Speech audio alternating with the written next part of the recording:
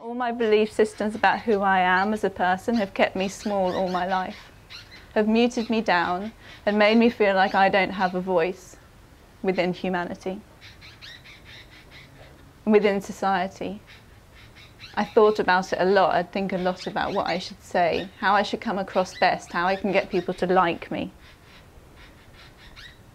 And coming to meet Balanced View and being invited to simply relax as I am, to take short moments and recognize my innate intelligence, which is the very same intelligence that every other single human being possesses, has at their disposal, is their very fundamental nature. And prioritizing that, can see that there's no limit to beneficial potency, that every single moment of being alive is fully alive, fully potent, ready for action, like Candace says. And in the Balanced View training we talk about open intelligence, which is that intelligence that we can identify right now. And we can identify it best and very purely and directly by stopping thinking. And that alertness that remains, a brightness, something about us, a quality that's always there, fully knowing. And then all the thoughts come in again and emotions.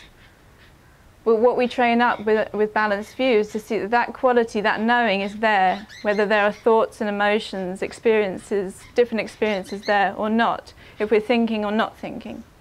It's the very basis of our thoughts, very basis of every experience, the essence of every experience. And we're just getting used to that fact, and that's what this education is. It's giving every person who wishes to, who is open to, the opportunity to get used to the nature of reality. That we are powerful, that we are open, that we are inherently connected, innately understanding. We don't need to think about it to understand. We understand.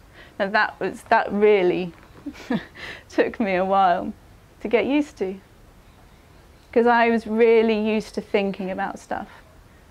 To think, that meant you were getting in there, working it out, achieving, doing something well. Okay, I'm going to think about this. Yeah, something comes up, I'm going to sit here and think. Still thinking, yeah. And thinking that's what I had to do, that's what I'd learned. That's what I'd learned in school, that's what I'd learned from society, and it was the mark of somebody who was able to be in the world, to use my mind in the proper way. So to come to the Balanced View training and sit in an open meeting and somebody to invite me to stop thinking, just like, what do you mean stop thinking? Like, what's going to happen then? Like, that's what keeps everything going. That's what keeps me deciding what I do. That's what keeps me knowing how I'm meant to be in the world. It's like my gauge and my, you know, my feelers. So to stop and recognize this bright, potent intelligence that is always there, no matter what. Always has been, always will be. And to start prioritizing that more and more. And then from there, just see for myself, and this is the key point, that we see for ourselves. It's not about anybody telling us about anything. We see for ourselves benefit. We see the bursting heart of benefit as our innate nature. Unstoppable, totally unstoppable. Like, try and cap it down. Really, you can't. I've tried to shy away from it. Just impossible. It's the most powerful force, the force of nature. And that's what we are. So increasingly, I've bowed down to it, you could say. And what that opens up for me is just such a life of incredible richness, connection, heart connection, love. Moving through life with this sense of deep understanding and settledness in myself, a sense of home. And that is just not what I had before. Relying, so the data streams, the experiences that appear within our intelligence, we've just learned to emphasize those. The descriptions, the emotions, the thoughts. To single things out and collapse onto them and look only at that. And now we widen our perspective with open intelligence. And so we just let the data be as they are, again and again. And that's what short moments are. It's the greatest non-act act. Just letting reality be completely as it is, letting every single person be exactly as they are, and going from there. And I had so many ideas about how other people should be, right and wrong and politeness. I'm English. I had a lot of ideas about politeness. So many. Like, that's just not proper. And like really coming into, so taking the support of the four mainstays of balanced view, and really within the community, seeing all of my data, things like that coming up, because we're from all over the world. We're from every part of the world, every corner of it. So we all will have our own data streams and ideas about what's proper, right and wrong. And so it's the greatest opportunity to just settle in open intelligence and see that none of that needs to limit us. Nothing needs to limit us. We are so inherently united.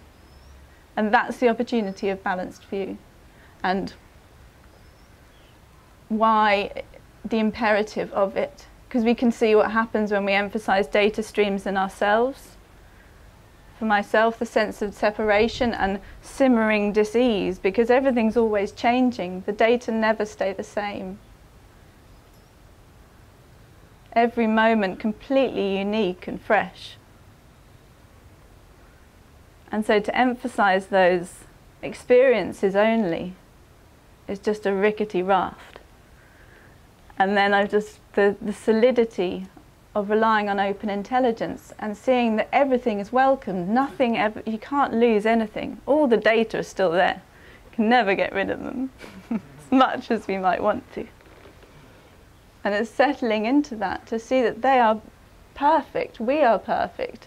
Every moment's presentation completely perfect as it is, and having that as our basis and starting point to live from, rather than constantly assessing and analysing and trying to sort of micromanage and change. And it is just testing it out for ourselves through the four mainstays, this incredible support so that we can all learn this about ourselves. And learn it in our own way, because everybody's life is so unique, precious, completely diverse experience. So it's not about homogenizing anything. It's about celebrating completely the diversity within open intelligence. And so we can come to meetings like this, trainings, where we hear people share their experience, come together as a community and see it demonstrated in powerful action together. Not just a philosophy or an academic undertaking, but real, lived. And then we have short moments of open intelligence, which we can just claim at any moment, our own self-empowerment, no matter what's happening, checking in with open intelligence.